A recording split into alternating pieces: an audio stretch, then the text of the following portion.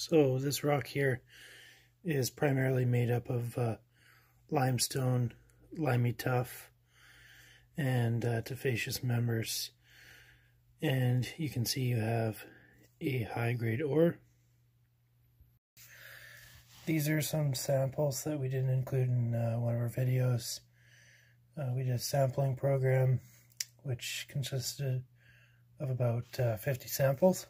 And see, these are some of the ones that were not included. This is all from one showing, and we'll just quickly take a look at these now. We're going to send these in for testing right now, so I thought we'd video them quickly for you. So these are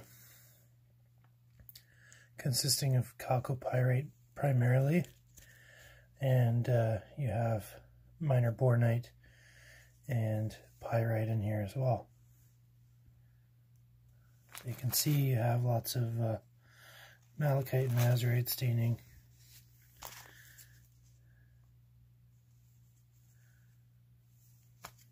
So these are from a high-grade showing which we recently just found.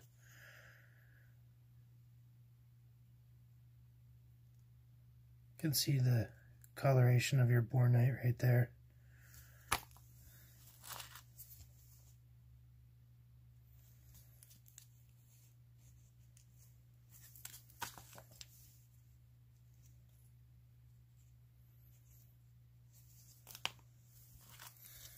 So the initial sample we removed from this was high grade for gold, silver, and copper.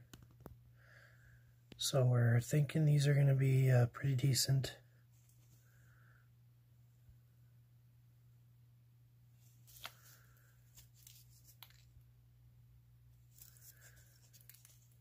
So if you break these open, these are almost solid mineral inside.